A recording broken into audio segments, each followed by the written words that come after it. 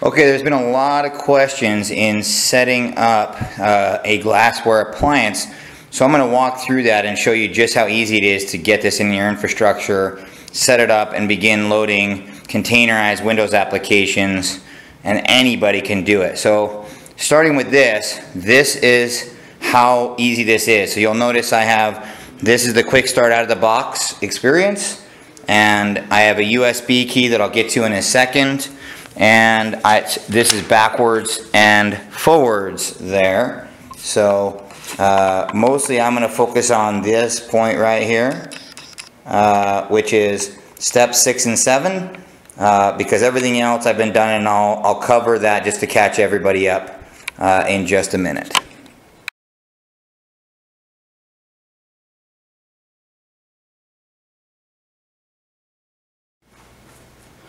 Okay, so to catch you up, here's what we've done so far.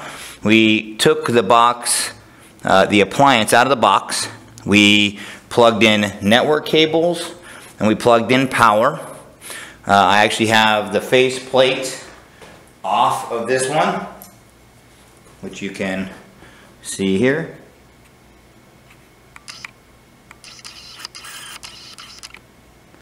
So we can take a look at the blinking lights later.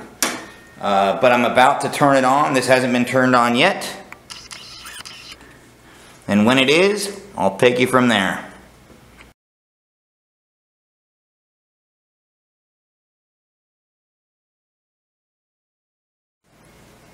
Okay, for the purposes of this demo, I took the faceplate off so that we could see all the cool blinky lights. And I'm about to get started with the next steps, which are beginning at step 6 and 7, which is where you actually turn on the box and connect to it, and then the magic begins.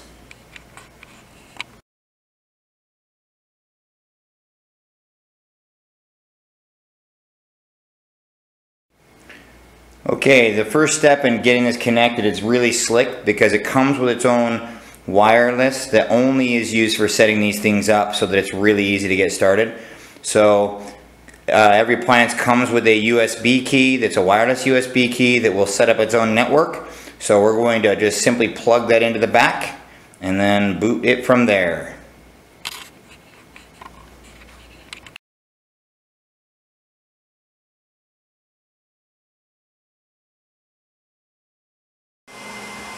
Okay, so now that we've turned it on and we have the network USB key running, you'll notice it's on and the blinky lights are going on, and now it's time to connect my machine to the Wi-Fi.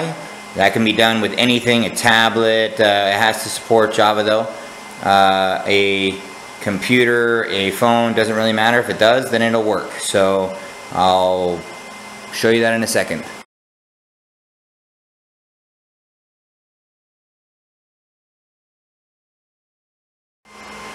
Okay, with that wireless USB stick in the back, it sets it up as an access point. Now I plugged in my computer there, and you'll notice that there is a Glassware one I'm connected to that is limited. That's because it's not connected to outside internet, it's just connected to that box. And I'll show you the rest in a second.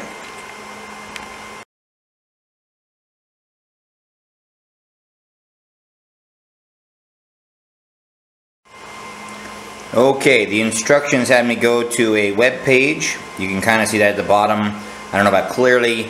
And all I'm going to do is log in here, and then we'll get to the next step.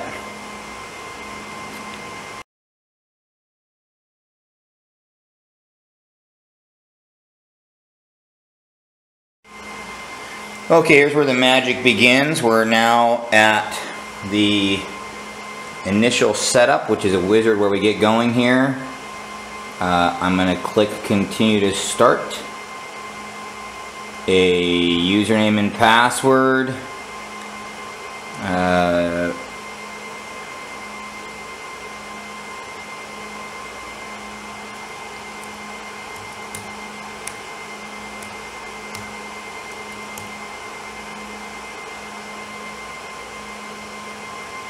Which is the same I used to log in before. Now it's going to ask me to set up a new password. Let's do 1, 2, 3, 4, 5, 6, 7, 8, 9. 1, 2, 3, 4, 5, 6, 7, 8, 9. And my email address, which just so happens to be P. Bookman at sphere3d.com.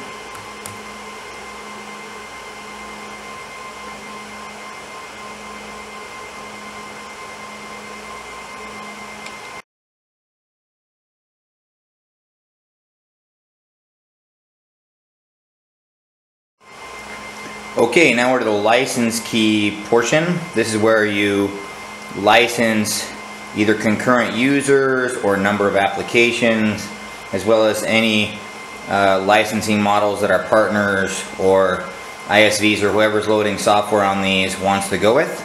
In this case, I'm just going to skip this part. If we want to, we'll go to it later, since this is just me setting up this one.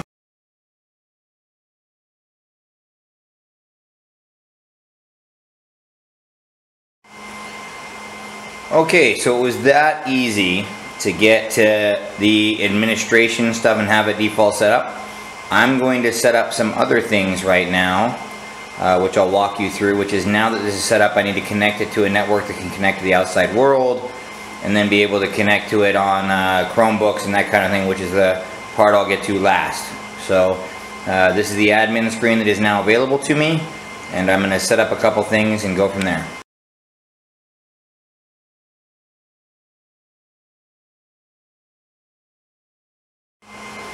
Okay, we've now arrived at setting up network settings. Obviously this is something that would be for your network. I have this set up on a demo network, so I'm just going to input those settings, save them, and then we'll be ready to connect from the other side. So take you to there and next steps.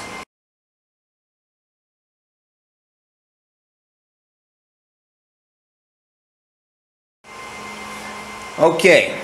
Now that this is set up, this again looks familiar. Only difference is now I'm online, I'm connected, everything can see each other, I can see the outside world.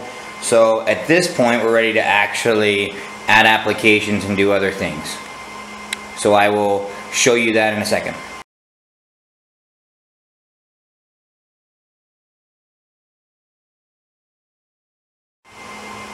Okay, this should look familiar. I've just connected to my internal network now that I connected that box to. So now I'm no longer on that USB network.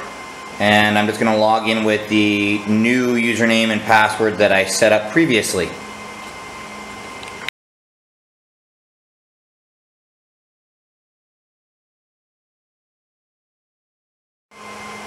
Okay, this should look familiar to everybody if you've been here before. But this is just where we install applications, so it's easy to find. We just click on applications here on the top, install applications, and you end up here.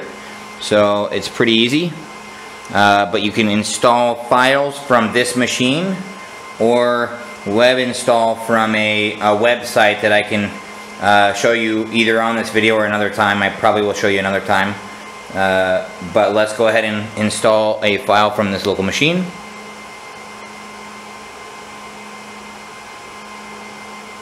And I have quite a few applications here, but my favorite is Thunderbird. It's quick, it's easy. And do I want to do it? Yes, I just continue. It's at this point going to do a little virus protection check and make sure all is well. And it seems good there. So now we'll launch a session. It asked me if I wanted to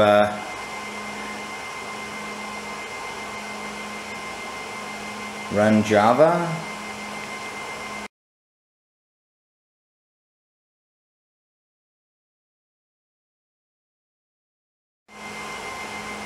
Okay, Java is running, which is going to open up the installer in here. Asks me if it's okay to run. Wants me to activate Windows, which I'm gonna not do. It's Windows that's not really there anyway.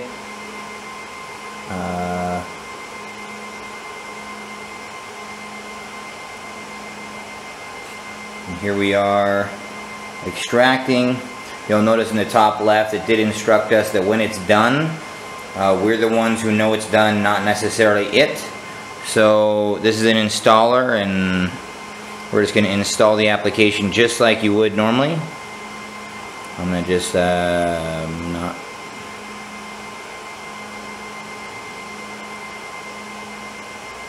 Right now we're just installing just like you would normally. This is, I think it was Simon Bramfitt who said if you can install an app, you can use this. I'm not going to run it now because it won't run anyway.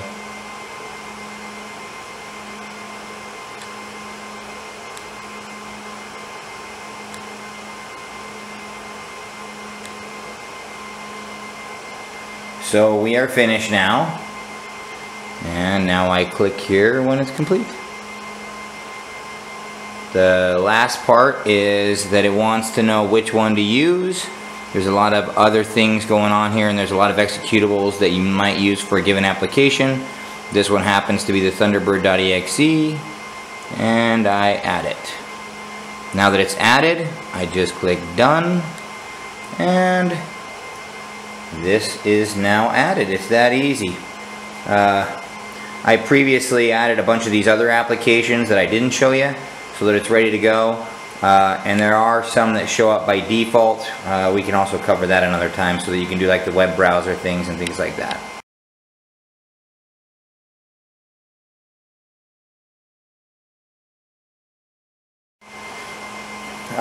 I need to do this step as well, which is to add a user so that the user can actually connect to the applications that I put on here.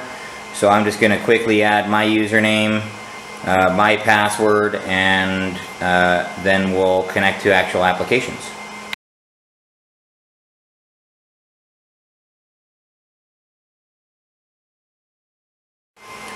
You'll notice now that there's now a Peter Bookman user, and now I'm ready to check out my application as well as anything else on there.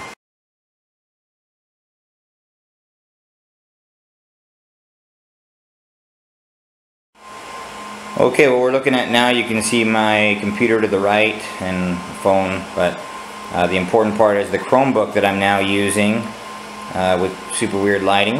That when you see this, you'll notice all the things we loaded application wise. I logged in on the account that we created, and now we'll launch one and see what happens.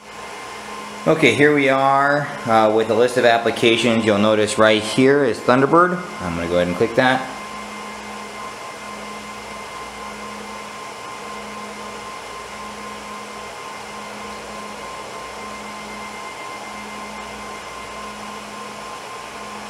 Now, since we're same thing,